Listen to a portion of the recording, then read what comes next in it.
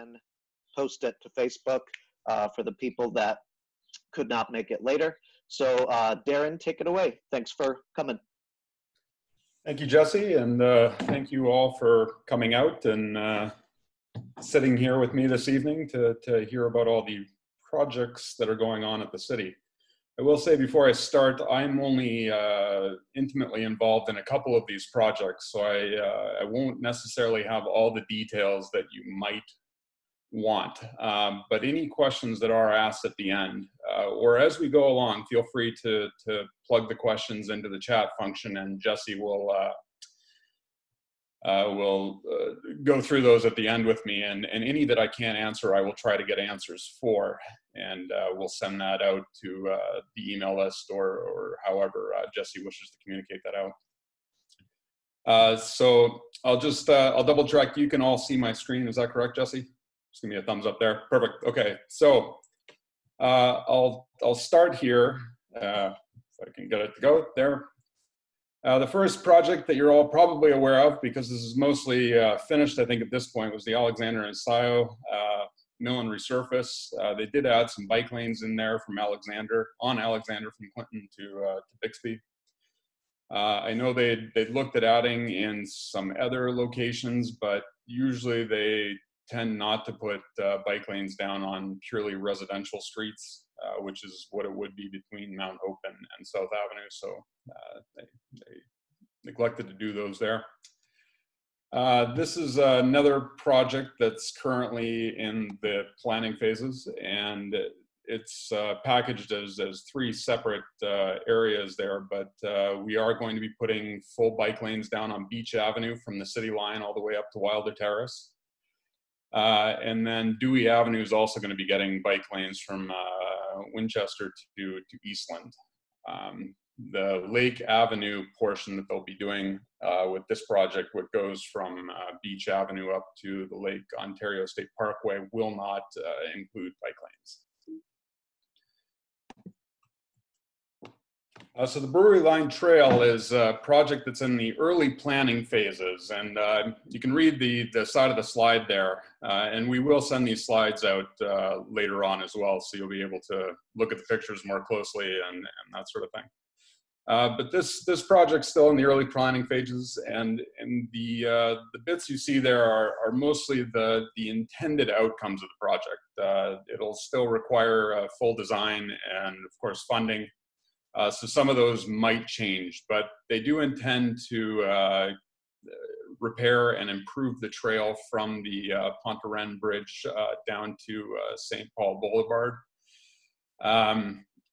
They've got, a number of pedestrian amenities that they're hoping to add: a rain garden feature, permanent steel canopy over top of the new or rebuilt, well, the existing overlook, but it'll be, I think, reinforced and rebuilt a bit. And then they're also going to replace the electrical system in there to give it better light.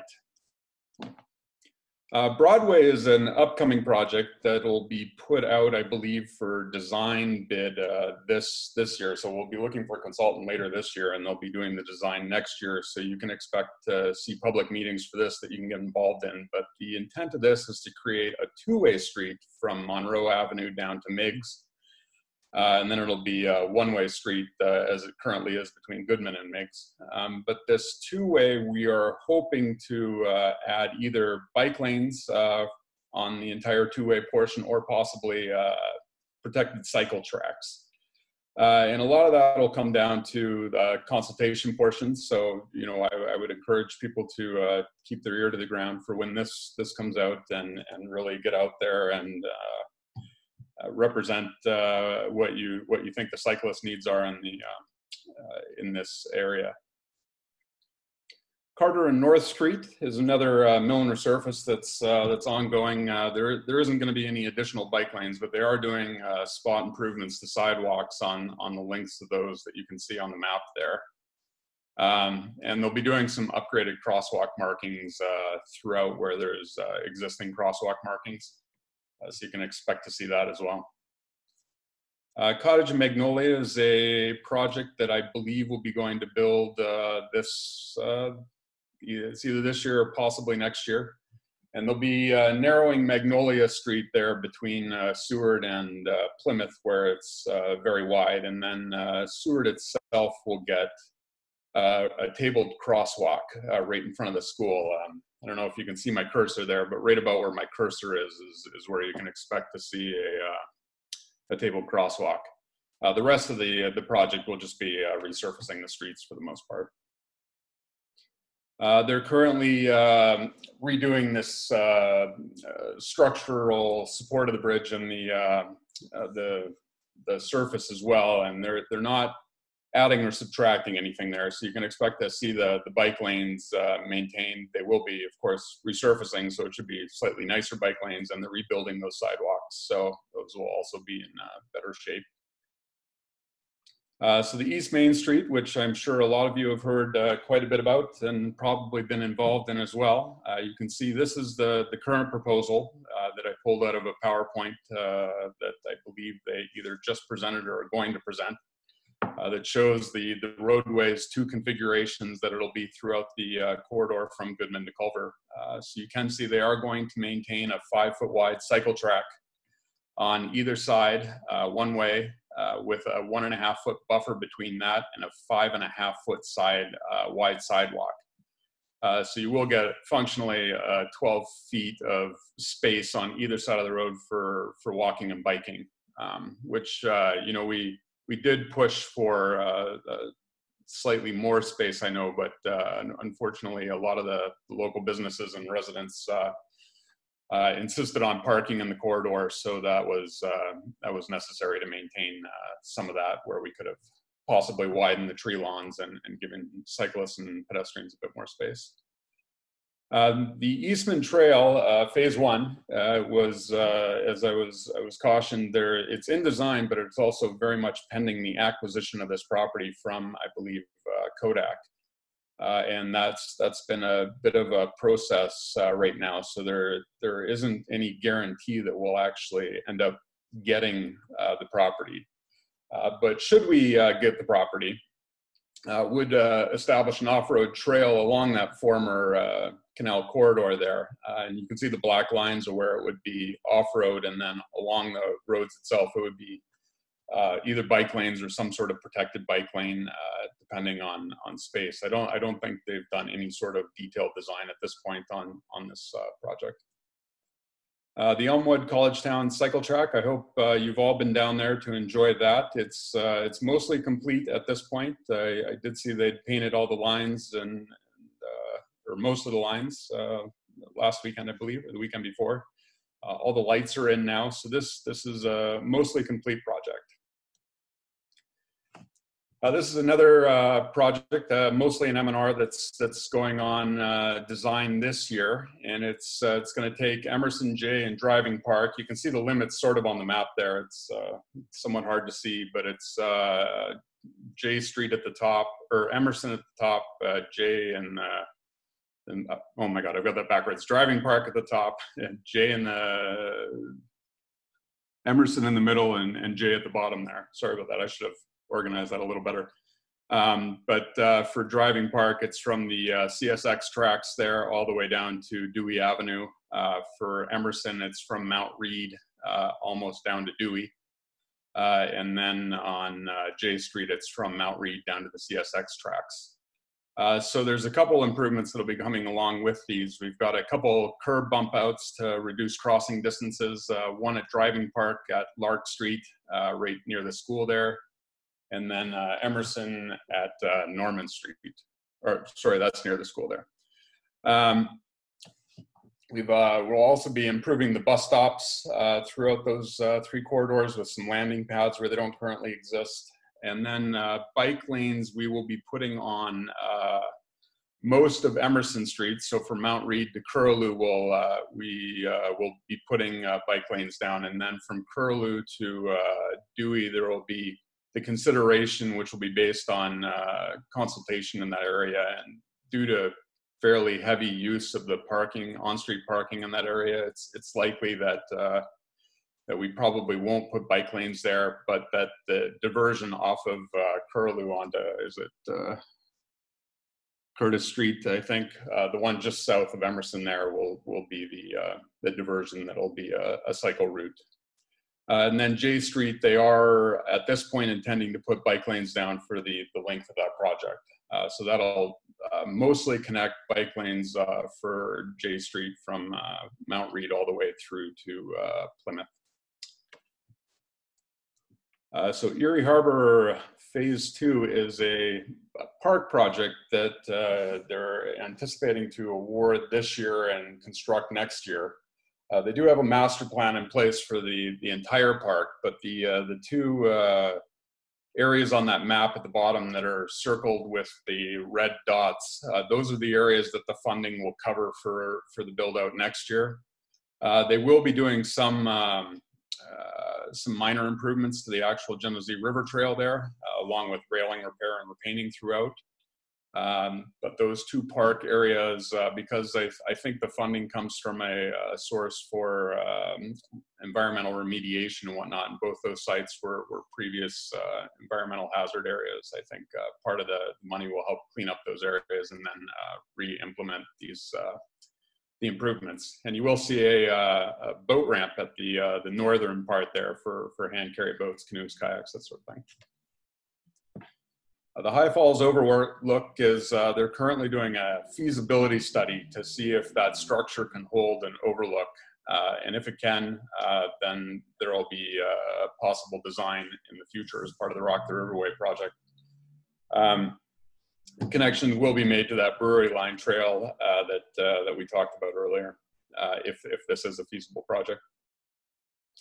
So Hudson and Avenue and St. Paul Streets are also planned to get repaved here. And there will be bike lanes put down for most of the length of Hudson Avenue.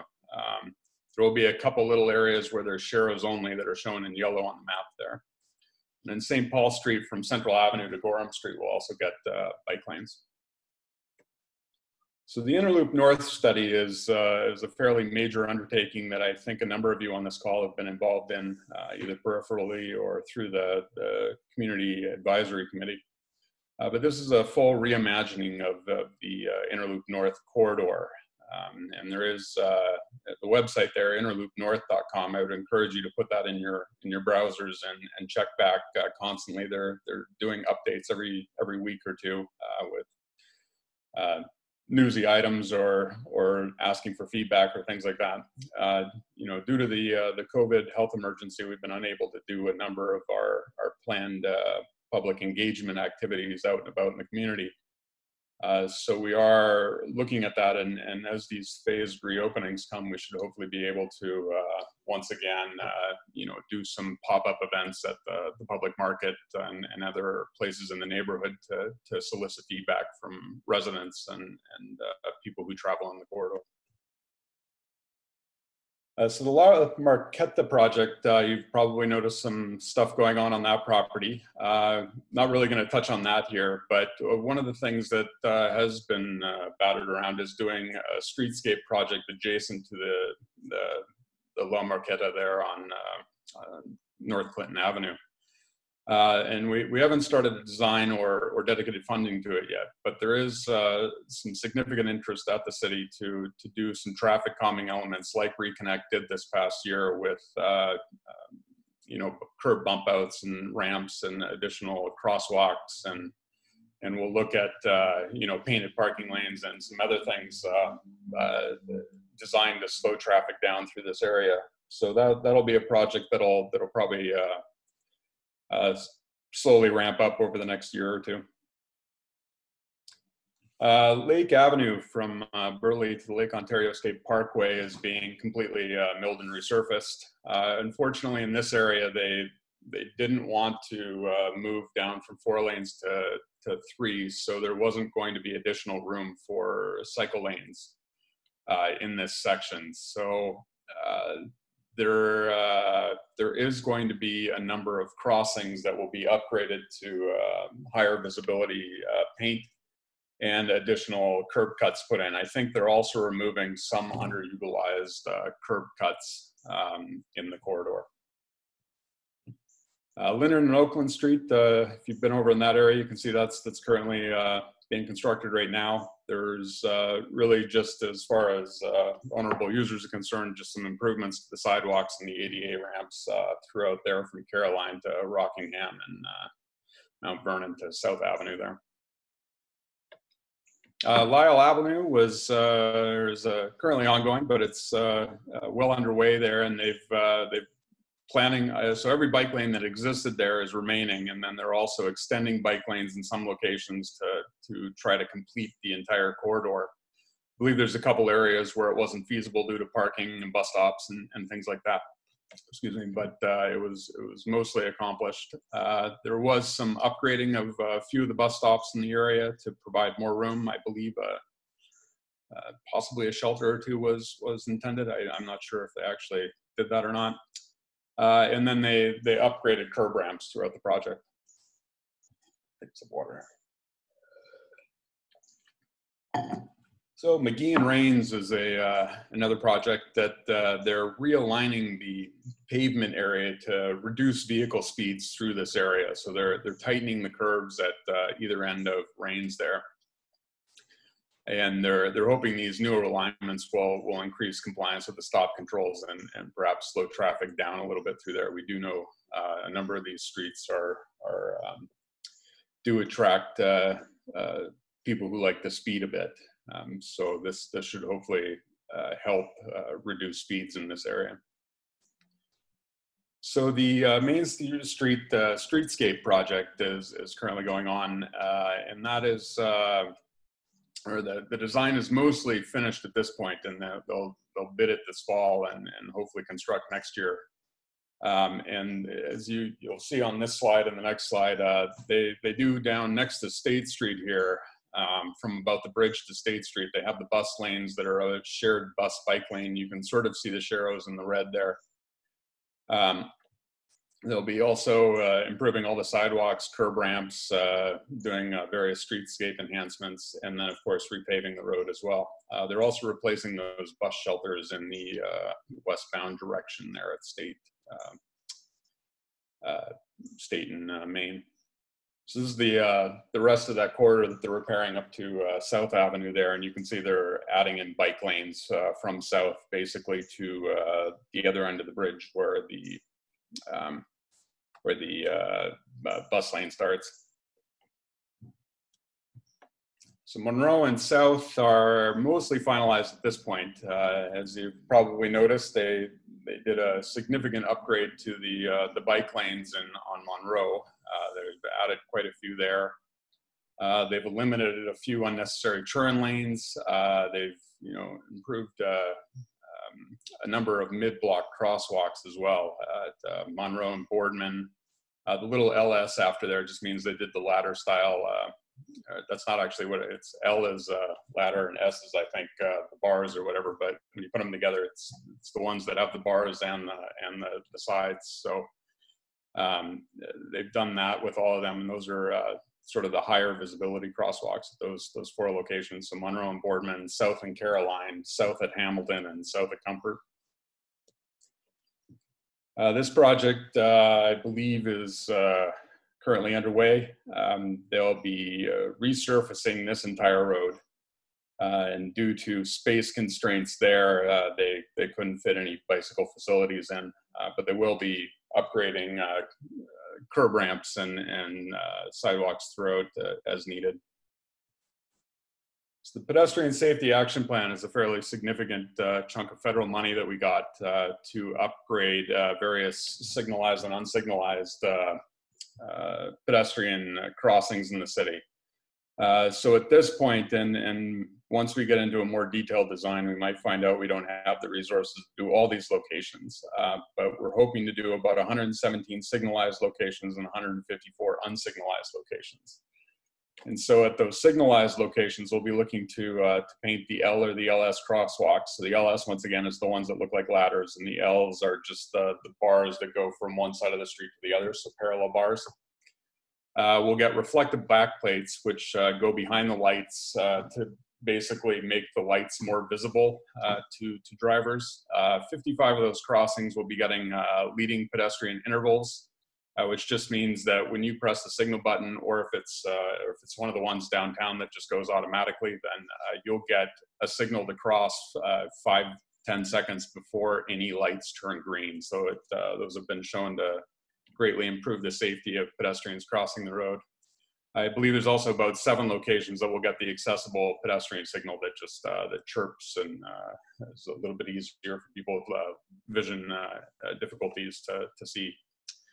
For the unsignalized locations, we have about 152 locations that will get at the minimum, the basic package. And, you know, as a basic package, we'll get the high visibility crosswalks, which is the LS style, the ladder and bars. We'll get double posted pedestrian crossing signs, which just means that they post the sign on both sides of the pole. So when you're driving up to a crosswalk, you'll see a sign on both sides of the road pointed in each direction. Then you'll get an advanced pedestrian crossing sign. You'll get reflective signposts. You've perhaps seen these around a little bit. And then you'll also get yield here to pedestrian lines and signs. We've selected 15 locations for rectangular rapid flashing beacons. Those are at very high use crossings where you can press a button and it turns on some yellow blinking lights, and they greatly increase compliance with stopping for pedestrians. And then we've got 6 curb bump outs to reduce crossing distances and 7 tabled crosswalks planned at this point in this project. The Pont de Rennes Bridge is currently undergoing, or will undergo, a study here for repairs. They're anticipating deck repairs. It'll still carry a shared use bike path and pedestrian walkway. That's not going to change. It'll just be shoring up the structure and the surface there to keep it lasting for a long time. Priority Bicycle Boulevards is another project that I've been involved in. We've got 20 centerline miles of bike boulevards that we're going to try to implement. We've hired TY Lin and Highland Planning to basically run this project. And Highland Planning is going to be doing some significant outreach in the coming weeks to look for feedback on types of road treatments and elements that people that live along the routes, as well as people that wish to bike along the routes, will be looking for. We do have most of the traffic calming elements, you know, that we will consider. You know, little roundabouts like you can see at Pershing and Rocket could be considered, speed humps, curb bump outs, tabled crosswalks, you know, those sorts of things. All in support of those 4 main project goals that we have there for these routes, which will be to reduce speeds, reduce vehicle volumes, increase safety at the intersections, and reduce the stopping and slowing for the cyclists themselves. So usually what that means is we'll try to eliminate stop signs for people on those routes and put the stop signs on the cross routes as much as we can do so safely. These 20 miles, we do have, there will be wayfinding signage also implemented throughout these corridors. We do have a fairly small budget compared to the cost of doing a lot of these treatments, so it'll be interesting to see what we end up with. But I'm looking forward to seeing this project come to life over the next few months. So keep your eyes out for various consultation opportunities, and I'll certainly share them with Reconnect, and Reconnect will hopefully send them out through their distribution lists. So you should be able to hear that way. The Rock City Skate Park, I did get word that the trail through the site should be open by the fall. And they've basically just been keeping it closed to try to reduce people coming in there and doing anything while the concrete is curing at this point. So I believe the project's coming along nicely, and hopefully we'll be able to get back on that trail this fall. The Running Track Bridge, they are, I believe they've awarded a contract to shore up this bridge. Basically at this point, it's just working on the support system.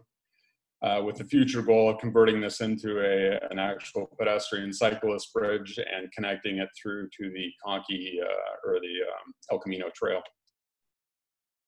Sager Drive is parallel to East Avenue, just behind Full Moon Bikes there.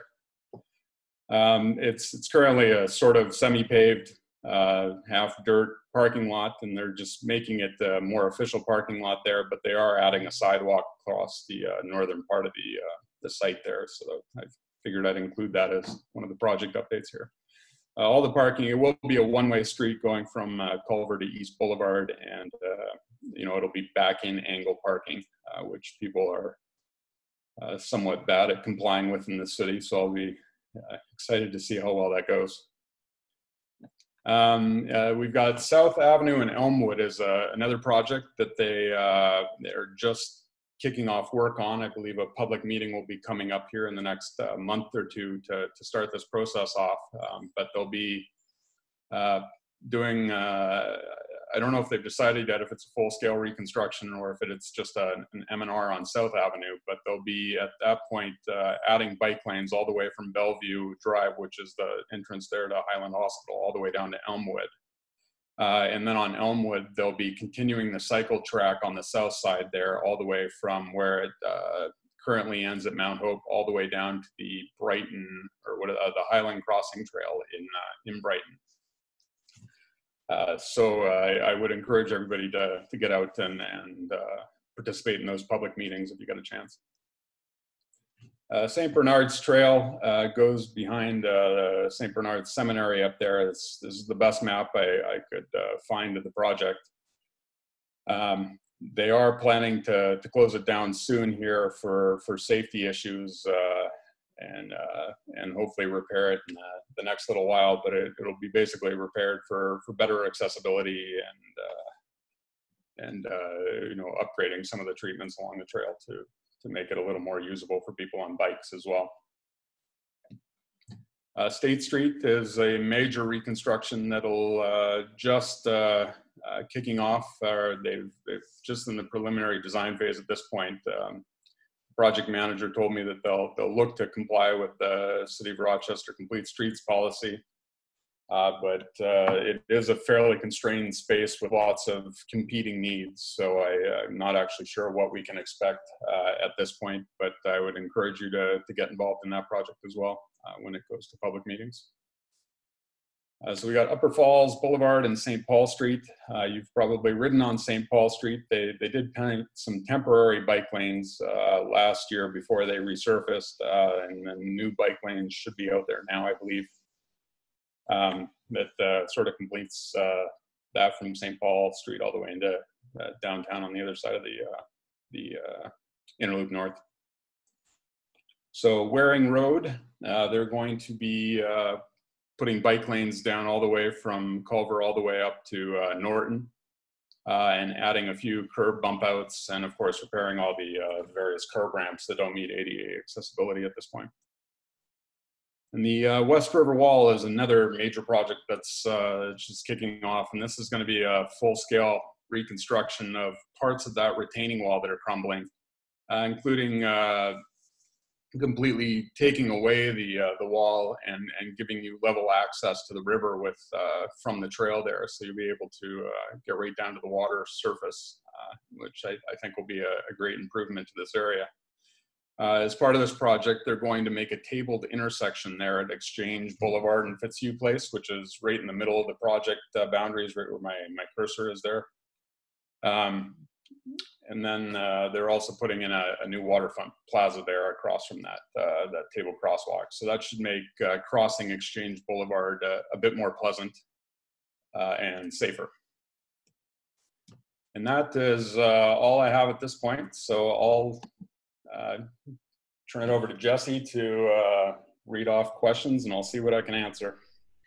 All right. Thanks, Darin. If anybody is interested in that PDF and they get in touch with me, is it okay for me to distribute? Yep. Okay. So first off, people are really excited about the Interloop North. There's a lot of excitement in the chat on that. Also, kudos for the painted bike lanes on Monroe. Thanks for repainting bike lane stripes on Dewey Avenue. So there's a lot of that ongoing maintenance things that the bike community likes to see. So we want to make sure that you get thanked for those. But before we dive into any questions, can you spend just a little bit of time on talking about the larger picture? I mean, some people might not be familiar with the Bike Master Plan and what the overall vision is for in terms of networks. Can you talk about that for a minute? Well, generally with the master plan, the Bike Master Plan is looking for is to add cycle facilities where we can on all the major routes through the city. So all the arterial and collector roads. You know, and of course there's always constraints with where we can put those down, but whenever we resurface a street or when we reconstruct streets, we do look to try to add bike lanes or bike facilities of some sort in there.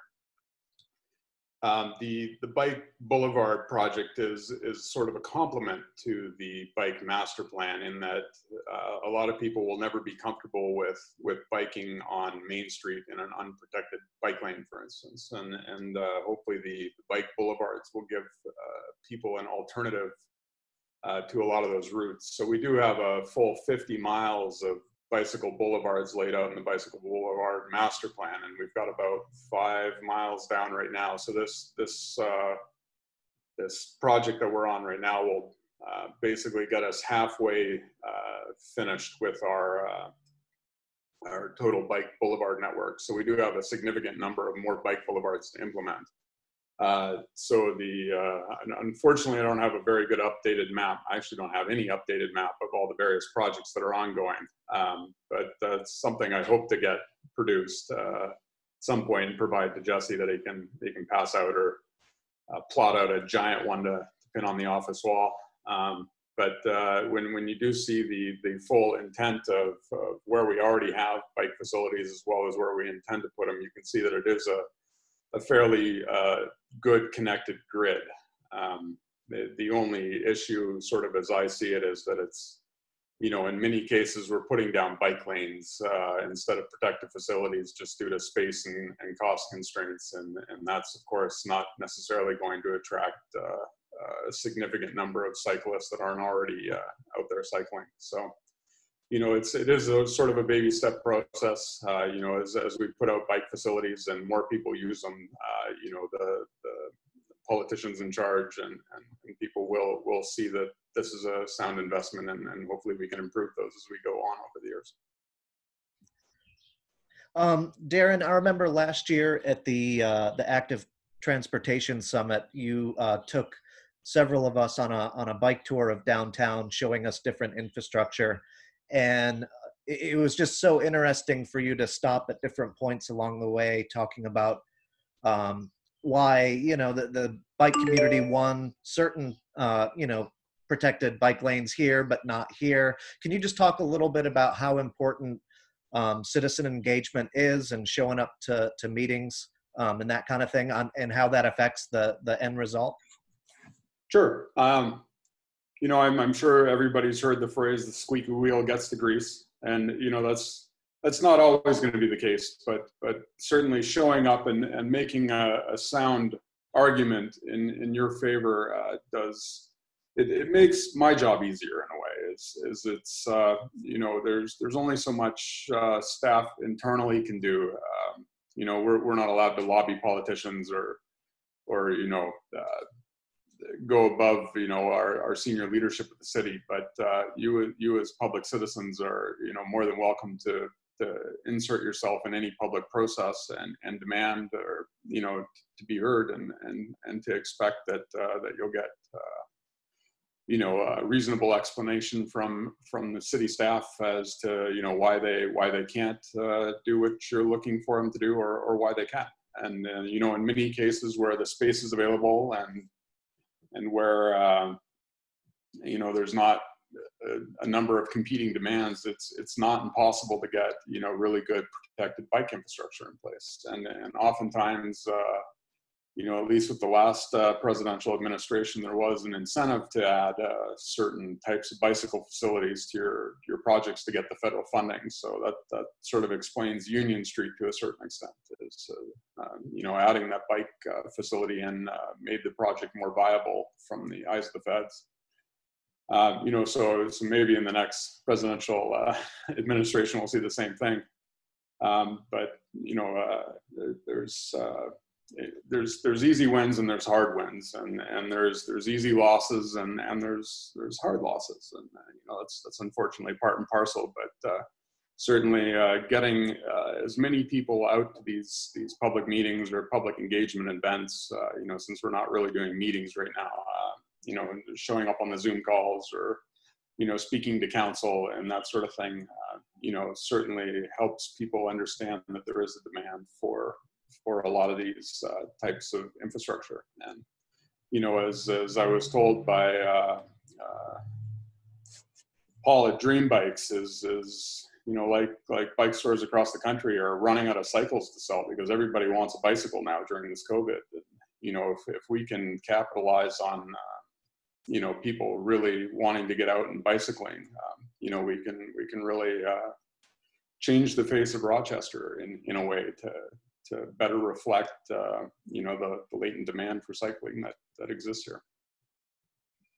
So Darin, I can't remember if it's every 3 years or every 4 years, the League of American Bicyclists, which is the national organization for cyclists of all sorts, they go in, well, they don't actually go into a city, but they have a process where they assess a city's bike friendliness. And for 2 assessments in a row, Rochester has been awarded a bronze level status. What is most key for going up, leveling up to silver? Oh, that's actually not a question I'd be very good at answering at this point. I know that we have to fill out that application again this year. And I don't think at this point we've done quite enough to get to silver. I think what they were looking for was certainly more advocacy types of events, more bike rides, things like that. They're also looking for, as well as more effort from cities to improve the built environment. But certainly we'll reach out to Reconnect to help us with that application, and anyone else that wants to get involved in helping us fill that out, and then being able to, if you can look at the application, and usually when you fill that out, they'll send you back a list of why you got whatever reward it was you won, and it'll give you a very specific set of instructions for how to get to the next level. So we'll be able to take that, and this will be another opportunity for people who are bike advocates to get out there and speak in favor of implementing whatever those projects are that they recommend. All right. So Darin, we got a couple questions about maintenance, sweeping debris from bike lanes. Can you explain the regular sweeping process and how often those things go through, and are bike lanes prioritized to get swept in comparison to just roads in general? Can you talk about bike lane maintenance? I probably wouldn't be able to answer a lot of those questions. In general, bike lanes aren't prioritized over any given road.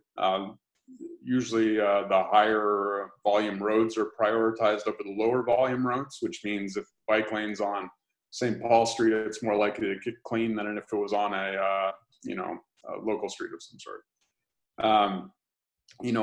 For the cycle track itself, it takes specialized equipment, so I'm not actually sure what their maintenance schedule on that one is. But for all the bike lanes that are on the roads, it's basically at the same rate that the street itself gets cleaned. So they generally clean the bike lanes when they're sweeping the streets. And the same goes for winter maintenance. It's much the same as the higher volume streets get the attention first, the collectors and the arterials, and if they have bike lanes on them, those are more likely to get cleared, unless they're being used for snow storage, which is often the case too. Darin, can you explain the rationale for leaving Broadway one way between Meigs and Goodman? Will it cause confusion for drivers? Right, so that's basically due to the on-ramp there at Goodman, is that from what I heard is they couldn't safely make that a two-way and still have an on-ramp there. So because those roads are controlled to some extent by the federal government and the state DOT, I believe that's why they couldn't easily convert it to two-way. I think we still have a possibility in the project of completing a two-way cycle track that might connect through to Goodman, but that'll have to be hashed out in the design phase, because I'm not actually sure. It was mentioned in passing, but I don't know if there's enough actual property there for them to maintain that. We had a question come in about policy in place for speed humps. If a speed hump is falling apart and somebody calls 311 and nothing happens, what do? Email you? You can certainly email me. I would pass it along to our construction crews that oversee that. We don't have a significant budget to do a lot of repairs on these speed humps, but we are aware of a number that are reaching the end of their lifespan and do need fixing. On the upside, a crumbling speed hump forces cars to go even slower over it, so it sort of provides us a service there for a little bit. But we do have crews that went out this winter and I believe measured all the speed humps to make sure that they still met the standards, and they were supposed to put in a database all the ones that needed to be fixed. So with the whole COVID thing, I'm not sure if they ever finished that or not, but I'll certainly check into that. I have been asked before, would the city ever consider having like little cuts through those speed humps for bicycle tires? You understandably want to slow down car traffic, but you don't want to throw someone off their bicycles. So is that a feasible option? It is, and I believe it's been done in one place in the city. I know someone had mentioned it to me the other day, and I can't remember right now. We've also looked at doing, and they're called speed cushions when you talk about ones with gaps through them, and basically the gap is wide enough that a fire truck can drive over it without having to hit a speed hump, but narrower track vehicles like any car or truck would have to run basically over the speed hump. And that'll be certainly a possibility that we'll look at on some of the bike boulevard treatments. Generally, we don't do those simply because they do cost a bit more, and then there's also more possibilities for degradation of the road when you make more cuts like that. So they don't last quite as long and they cost more. And usually what we try to do is leave a gap on the side of the road. I know a lot of the speed humps that I at least go around, there's really not a whole lot of room for a cyclist, but for the bike boulevard project, we'll look at that and hopefully give it a little bit of extra space if we do implement speed humps. Returning to the idea of winter maintenance, I mean, the 2034 plan does open the door. I mean, it says that strides do need to be made in the direction of some prioritized bike infrastructure maintenance during the winter. Is there any talk about what those priorities could be for cyclists during the winter? No, and in many cases, that's what we're looking for feedback on. I know Mitch Gruber is planning to convene a small group of bicycle advocates to talk about winter maintenance plans and what sort of priorities to put in place like that. So, I would encourage you, I believe, Jesse, you're going to be a part of that committee? Yes. Yeah, so I would encourage everybody to forward your ideas and wishes and hopes on to Jesse, and he can work with Mitch Gruber on putting together a winter maintenance plan. So many of us are, gazing upon our sister city, Montreal, with a lot of affection with what they've been able to do with their bike lanes in the winter and using sweep and brine as opposed to salt and plowing. Has any brine or sweeping ever been practiced in the city of Rochester? How close are we to at least experimenting with it? Yeah, so first off, I'll comment on the thought that Montreal is a sister city to us in any way, but I'll let that one go. I know our operations department has considered other types of treatments for instead of salt to put down on not just bike lanes, but on roadways as well. And they haven't found a cost-efficient alternative to salt yet. And it's mostly, from what I remember, a lot of it was due just to we've got a lot of salt manufacturing facilities here, but not enough brine, and all the other alternatives are a little bit harder to source. And then you also need different equipment to lay it down, and then it's sometimes not as effective. Then there's also various storm drainage issues where some of the storm drains don't connect to the water treatment facilities and things like that. So I know it's been considered, and it's been shuffled aside for the time being.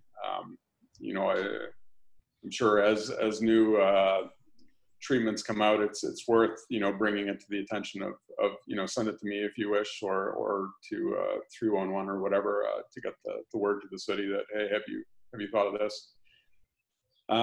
Regarding using different clearing equipment for bike lanes and sidewalks as well. I know it has been discussed, and we have worked a bit with the operations department to look at some various types of equipment, but at this point, it's a fairly significant investment to make changes like that. And now with the whole COVID thing wreaking havoc on the city finances, I imagine that won't be addressed anytime in the next year or two. We had a question come in about bus seating along particularly busy bus routes. Can you comment on that at all? Like the bus cube project that you've been working on, or the Reconnect's been working on, or just bus seating in general? Bus seating in general. Okay. I can't really. I know there's no real, the RTS itself, I don't think provides facilities for the most part, and the city provides some. We do have a grant, I believe, where we can look at adding some benches and facilities across the city. I'm not sure if that grant's still valid for this. It was originally for car share, bike share stations, and that might not be able to go forward with the funding. So we'll have to look to reallocate that. But in general, the city doesn't have a specific program to provide bus stop benches. As projects get built, oftentimes they'll do streetscape improvements at bus stops and things like that. But it's usually piecemeal as parts of bigger projects. Darin, we had a question come in about there seem to be sometimes pretty big pockets of the city that don't get much bike infrastructure at all. Somebody mentioned the 14621 neighborhood, Mayor Heights, 19th Ward. Somebody else mentioned that Elmwood west of the river just got repaved and it looks beautiful, but there's no bike lanes. Can you just explain, why there are some pockets of the city that just don't have better bike infrastructure? Sure, and often it just comes back down to space constraints. I live in the 19th Ward. None of the streets that, Genesee, Arnett, Brooks, and Thurston really don't have the space for bike facilities without eliminating parking. And because of the various businesses and stuff and apartment buildings along those streets, getting rid of parking is a non-starter for a lot of the residents. I can't speak to specific instances in various neighborhoods why they did or didn't get bike facilities, but it usually does come back down to how much space is available and what are the competing demands. And when I say competing demands, it's usually on-street parking. If there's high demand for on-street parking, that often wins out simply because it's the local residents that want those. And the city often defers to the local residents on streets that impact them directly, as well as listening to the business community generally wants parking to maintain their business viability. As for the Elmwood section west of the river, it was discussed to try to fit bike lanes in there, but unfortunately, they needed all the space on that street to help mitigate the congestion impacts for shift change at the hospital and that sort of thing. So the thought was, because there is the Genesee River Trail basically parallels that just along the river, but gets you more or less from one end to the other. They felt that was a sufficient alternative for that area. Somebody is chiming in that, you know, it does seem to be lower income areas where we should see bike lanes prioritized. And of course, you know, if there's not sufficient space, bikes are an efficient use of space, whereas single occupancy car trips are not. So, you know, how do we change that conversation with the city? Right. You know, and I think you need to be very careful speaking on behalf of a lot of these lower income neighborhoods, because, you know, when we do go out to these neighborhoods, they're really, you know, some of them do have demand for bike lanes, but a lot of them really don't. You know, even though the people biking, you know, in this city often skew poor, you know, it seems logical that they might want these lanes, but they don't always. And the city really does try to listen to, for the most part, to the local residents when they're doing street projects in their area. So, you know, how you change hearts and minds is, of course, you know, an age-old question. I don't have any really good answers on that, but, you know, it does, you know, it does involve a lot of legwork and a lot of working with, you know, advocates in the various different spaces, and you know, looking at all the intersectionality and stuff. You know, you do need to reach out to people that don't look or act like you, and really ask them what they need, and you know, figure out how what they need fits with, you know, what you want, and you know, see if there's a crossover there. You know, and that's it's just time and effort. We got a question about, you know, obviously we stick to a lot of local firms to design bike infrastructure. Could there ever be an opportunity to hire like a big name, like Copenhagenize or something? I mean, there's always opportunities. You know, generally what keeps firms like that away, and we did actually, when we did our Interloop North project, we did send letters to firms like that to see if there'd be interest, and you know, and that was a $1 million contract. So we figured, you know, maybe there'd be some opportunity there, but you know, there really wasn't, because generally the city has to hire a certain amount of MBE and WBE firms, women and minority owned business enterprises that are, you know, as part of our, there's actual bylaws, you know, requiring or having a goal of 30% of that. And those bigger firms don't generally know, they're not, you know, DBEs themselves, you know, so they can't just come in on their own. They need to find local firms, and they don't often know the local firms. And then our rating criteria also award extra points to local firms that have actual headquarters here in Rochester.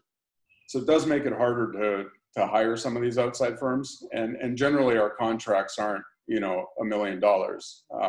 You know, so it's difficult for outside firms to make money by coming into a smaller community like Rochester. We do have success with some of these, you know, bigger firms. You know, Alta Planning and Design did our Bike Boulevard project. You know, they do have an office down in Saratoga Springs, I think, as well as T.Y. Lin, you know, partners with Sam Schwartz Engineering, which has done some really progressive bike infrastructure planning. And they're also, Sam Schwartz is working on our Bike Boulevard implementation project. So there is some opportunities, but you know, for these bigger firms that, you know, can really go out and pick and choose the work they get, you know, I just don't think we're a big enough market for them to, you know, come in. And even if they do, they may or may not compete based on the rating criteria that we have to stick by. Darin, someone has inquired about opening a tight path along the riverway by the skate park. It's a necessary link. Can you comment on that? Only that they did look at that and they rejected it.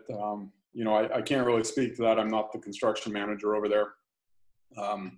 they did push back against that, and they didn't feel like the detour, which is just down south and then right on Highland or Mount Hope, sorry, was too big of an ask. We had a question come in. Does the city have a policy about, timed traffic lights versus, sensing a vehicle? Cyclists don't like the idea of coming to a stop and then realizing the light is never going to turn for them, so they have to get off their bike and walk to press the button. Is there a trajectory of getting away from that, sensing a vehicle here? So Monroe County DOT does all the lights in the city, and they've already upgraded all the lights that are on our proposed bicycle boulevard network. I've had some issues. I ride the Frost Bicycle Boulevard to work, back when I wasn't working from home. And a couple of those lights had some issues with flipping. So I've worked with Monroe County on getting them to work. So, if you are on them, you'll see the little cameras on top pointing at you, and those are generally meant for detecting cyclists. And if you feel like they're not working, I would encourage you to let me know so that we can reach out to Monroe County and work with them to make sure that these work. Generally, Monroe County does, they say they time their lights. I always feel like they don't, especially when I'm in a car, but they insist that they are timed to move traffic efficiently, which doesn't necessarily include timing it accurately for people on bicycles. But it's something they do intend to improve as we implement more bicycle infrastructure. Darin, can you talk about, it was in the news today about the building with Mercury on it, and that's a very important place, obviously, for the continuation of the river trail through downtown. Can you talk about Rock the Riverway and about the vision to make a trail go through the city instead of going out to busy streets, and what this sale of the building could mean for the next couple of years? So I'm not really sure what building you're referring to. Say that again. Oh, with Mercury on top. What's the official name of it? Somebody can chime in. I wouldn't be the one to speak to the Rock the Riverway plans. Aqueduct building. There we go. Yeah. That's if you send in a written request, I'll forward that over to Eric Frisch, who's the project manager there. And he can speak a little more eloquently about the plans to complete as much of a trail along the riverfront as possible. One of the things we'll be doing with the Interloop North is also trying to create that connection to the Riverway trails. So when they complete the park there behind the federal building, that should get us a trail all the way from the Interloop North to Main Street. And then, I know there is tentative plans to improve it all the way to the aqueduct and through, but I wouldn't feel comfortable trying to describe that. Somebody chimed in, if we find an intersection with non-switching traffic lights, should we call 311 to have Monroe County notified for repair? If you find like traffic lights out, like dark or non-switching, like it won't switch. Won't switch. You can call 311, or you can actually call the county directly. I think their number for light issues is 753-7700. So generally with light issues, you can just go straight to the county. You can also call me and let me know what the issues are, or you can call 311 as well. So I was, this whole time I've been trying to furiously write down everybody's questions, and I've come to my last one. If I missed your question up above, just type it in the chat right now, and I'll see it after he answers this next one, which is about, cities all over the country have been making some enhanced, bike infrastructure opportunities during the pandemic as a response to social distancing, are there any plans for that in Rochester? So specifically regarding like closing streets for cyclists and walking and that Temporary bike lanes like other cities have done. I mean, there's a whole slew of potential solutions. At this point, there's no plans that I've heard to close streets for biking and walking. There is plans to do parking and possible lane closures around resident or restaurants and other businesses so that they can set up tables outside or set up business outside on the sidewalks or in the parking lanes or in some instances possibly in the road itself. So as the next phases of reopening come on board, I think that's when they'll hope to have this ready to implement. So businesses will be able to approach the city and say, you know, we want to use the on-street parking outside our business to put up some tables. And there'll be a streamlined permit process for that. And then various business districts can say, you know, we really want to shut down this road or this block so that, you know, all these restaurants can have tables that are at least 6 feet apart or whatever. And then the city will look to work with them on that. So a few more questions are coming in here, Darin. I have loud cars going down my street. Is space and width competing with parking the only criteria the city looks at for deciding between protected bike lanes and a painted bike lane? Not always. No, it's also you know what you know the cost of doing so. So if it's just a mill and resurface, that means we're also not going to move the curbs. And if we're not moving the curbs, then it's either a reallocation of actual street space. So if we take a 4-lane road and make it a 2-lane road with a turning lane in the middle, then there's space on either side for painted bike lanes. You know, in the case of East Main Street, since it was a full-scale reconstruction, then all those curbs are getting torn up and placed new. Then we can, you know, put the space on the outside of the curb. Which is generally the preferred method now at the city for upcoming reconstructions. Is if it's possible and if we are moving curbs, then they'll generally default to making them cycle tracks off street rather than on street bike lanes. Darin, we have a couple questions about, you know, state and federal funding, particularly during the COVID pandemic, and if federal funds are opened up, does the city have a plan, a wish list that we would just kind of immediately whittle away at were we to get some of that funding?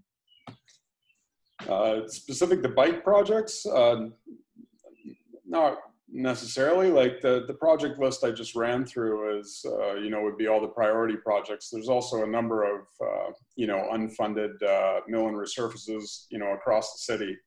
I'm sure we've all been on a road that probably should have been resurfaced 5-10 years ago.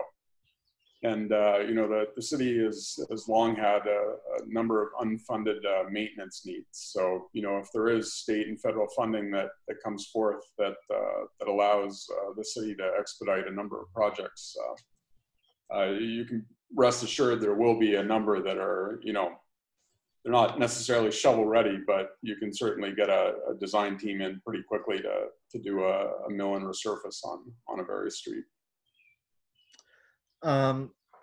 During the comprehensive access and mobility plan, during that public input session, I was going to a lot of those meetings and putting the stickers up on the things that were most important to me, and other people were, you know, putting the stickers on the priorities that were most important for them. And there was a clear consensus that cyclists want an east-west trail to complement the north-south Riverway Trail. Looking at the 2034 plan, there is, you know, a tentative, you know, daydream, you know, east to west trail in that 2034 placemaking map. What's the next step to get the ball rolling with that? Like a feasibility study? What can we do to ultimately get an east-west trail to complement the north-south Riverway Trail? You know, one of the big issues with that is there's not a river that, basically runs east-west that you can put it along. There's no corridor that already exists without roads and buildings and stuff along it. There is a rail corridor, but working with the rail companies is next to impossible, and certainly them allowing a trail along a very busy rail line is highly unlikely. So it's almost a non-starter at this point. It's not to say it couldn't happen, but simply that CSX railways are one of the more difficult railways to work with in terms of property share and acquisition and that sort of thing. For a trail along one of our roads, like say Main Street or whatever, then it's one of those things that I guess, a feasibility study wouldn't necessarily be a bad idea. We do have an upcoming project with GTC to study West Main Street between Genesee and downtown with an eye to adding bike facilities there, which would, just be a planning project. So it might just be a piecemeal, approach to Main Street over the years, and certainly, working with advocates to make it known to the city that, this is a desired thing, or even, coming up with different plans or ideas. It's certainly something, the city can try to get funding for. If you see grant sources that are interested in funding studies, let us know, and we can reach out and see if, various firms would like to work with us on proposing how to make that happen. Obviously, once the city starts getting sales tax again, and can purchase things, can we make a wish list for plowing and sweeping equipment that we can use someday? You can certainly make all the lists you want. These are operations department questions, and I don't think I would be the right person to answer them. But you can certainly send questions to me, and I'll see if I can get an answer from operations for what their future plans are and how they would work such an arrangement. We got a question in about bike share, and is there any update that you can publicly give us tonight about bike share? Sure. So as you might know, RTS has contracted with Hopper, HOPR, to provide bike share outside of the city of Rochester. Zagster recently let us know that they will not be returning to our market. So we have been scrambling to try to see if we can work with Hopper to implement bike share. At this point, because of the COVID and because of all the extra steps that we might have to go through, it's unlikely we'll see bike share this year. Possibly in the fall, I think RTS is trying to get something, as a sort of a pilot underway. But it's, at this point, it's still a bit up in the air. We still need to figure out if we can dedicate the rest of our CMAQ funding to that and what that might look like. So it's unfortunately no bike share, I don't think, for most of this summer. We had a question about, this is something I don't know much about, but project maps based on ArcGIS. The city had a license from ESRI. Darin, have those contracts expired? Interactive project maps? There is a new, I don't know the whole story behind that, but I know the department has been trying to do ArcGIS online and implement all that and update the maps. So I believe in the coming months or years, I don't really know what the timeline on that project is, but we are going to be putting more maps online that are interactive in that sense.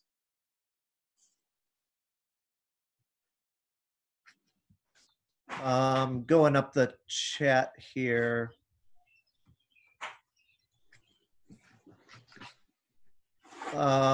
Is there a zoomable interactive map that would bring together this presentation, the Bike Boulevard plan, and the Rock the Riverway plan? as it relates to biking? No, not at this point. Who could do it if it's possible? It's, you know, there's been a number of hour reductions and staff furloughs at the city, so I couldn't even begin to say what the timeline on that is. I think a couple more questions, and that'll do it. First off, I just want to say thank you, Darin. We know that you're an ally, that you're a bike guy inside City Hall.